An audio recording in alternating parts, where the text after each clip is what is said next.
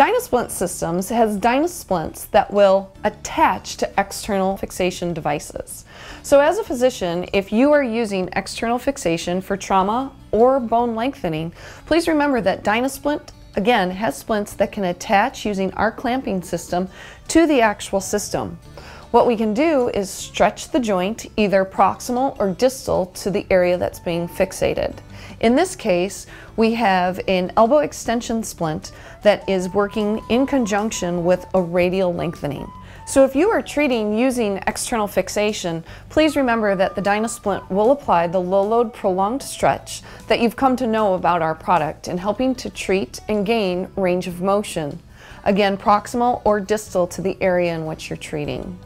We have found that the compliance with the product is great because of the ease and the comfort of use, as well as the low load prolonged stretch to the joint.